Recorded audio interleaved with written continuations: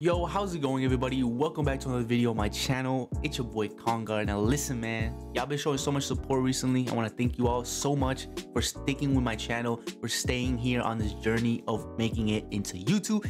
And man, look, let's just get right into the video. All right, I'm not gonna wibble wobble around it. Okay, alts, right? Everybody has alts, right? Everybody makes alts, especially for this game. You know, everybody uses alts for different things, you know, like gems, grinding, or whatever you may need. People use alts, right? And sometimes you get lucky when you're using an alt and you may get a secret, or you may get a mythical that you could not get on your main. And for that reason, ladies and gentlemen, for that reason alone, today's video is the best way to use alts.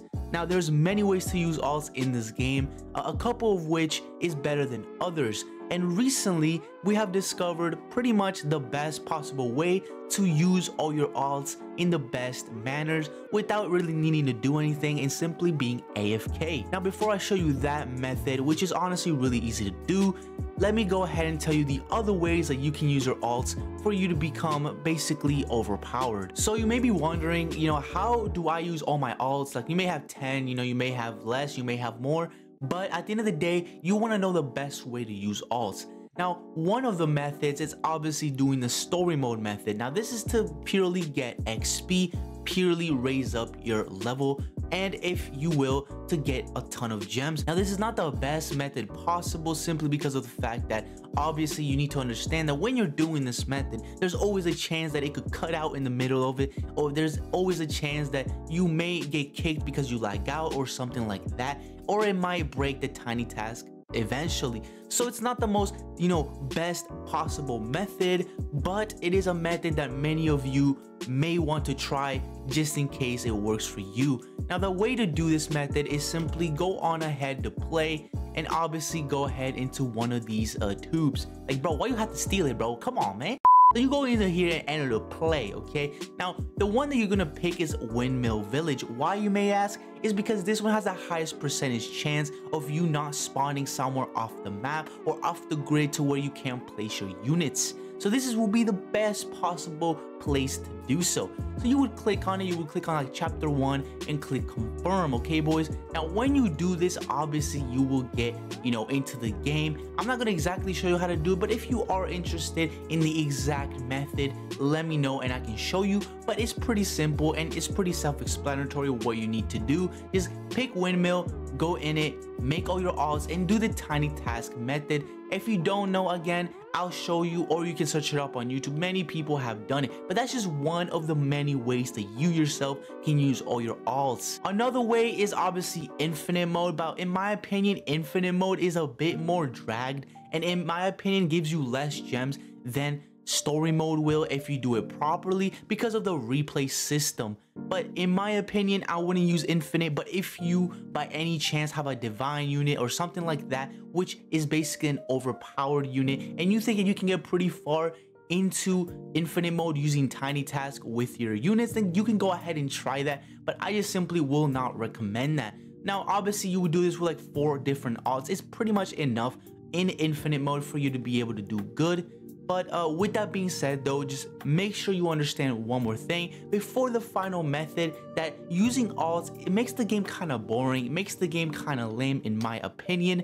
And yes, a lot of people use alts, and yes, you know, you could argue that it makes the game worth grinding, but in my opinion, I mean, I'm gonna pop on the screen a couple pictures that I've noticed people doing, and it's just sad. You know, we did not see this type of inflation with AA because of the fact that you didn't need to do that to earn your gems, you know? Like, for example, if somebody were to do that in AA, you would simply not feel the difference. You would simply not enjoy it, okay? And so because of that reason, I'm gonna have to say that, you know, I wouldn't personally use that. A lot of people are using alts, and I was like, I might as well show you guys all the methods that you can use them to their full potential. So that's why I'm making this video in general, just letting you guys know. But with that being said, let's go to the final method and the most recent method that people are starting to use. If you use this method, you can basically expect yourself to earn around 200k every single day. You can only get 200k a day if you spend Robux, and it's not a little, it's a decent amount of Robux. If you decide not to spend Robux, which is totally understandable, you can still earn yourself 200k in 3 days, which for not doing anything, it's quite frankly the best possible method. And the method that I'm going to be showing you guys is the AFK zone method. Now, this method came to recent, regards, because of the fact that so many people got millions and millions of gems, and everybody is wondering how. But it's not just normal people, especially YouTubers are starting to do this because one, it's really easy and something you can easily do. And second of all, it's quite frankly the best method if you just spend Robux. But again, not everyone can spend Robux and not everybody wants to spend Robux. So if you don't want to spend Robux, like we're talking 0 Robux, you can still get 200k gems, but it will take you 3 days instead of 1 day. So if you're still okay with that, if you're cool with that, then you can go ahead and go to the AFK zone and simply AFK with 20 alts. Now 20 alts might seem like a lot and you need to get them to level 10. To be honest with you guys, it's pretty much the best method there is. I mean, you have to spend a little bit of time grinding each one to 10, but it's really not that hard, especially if you use your main account to do so with like 4 each time. It goes by pretty quickly.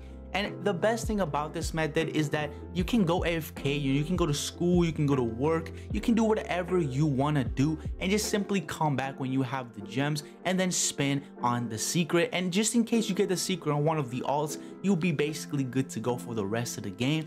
So, that's just a little yap session for y'all, but basically the whole point of this is there's 3 methods currently: story mode method, infinite method, and AFK method. Now, if you want to know how to do the story mode and infinite method, I can obviously show you guys if you let me know that you're interested in it, or you can search it up on YouTube. There's many other YouTubers doing it and they have a ton of views because of it. So go ahead and check them out. I guess they're explaining it quite well because people are really enjoying the videos. This is my methods. This is 3 methods that everybody's using right now and everybody is really getting a ton of gems from.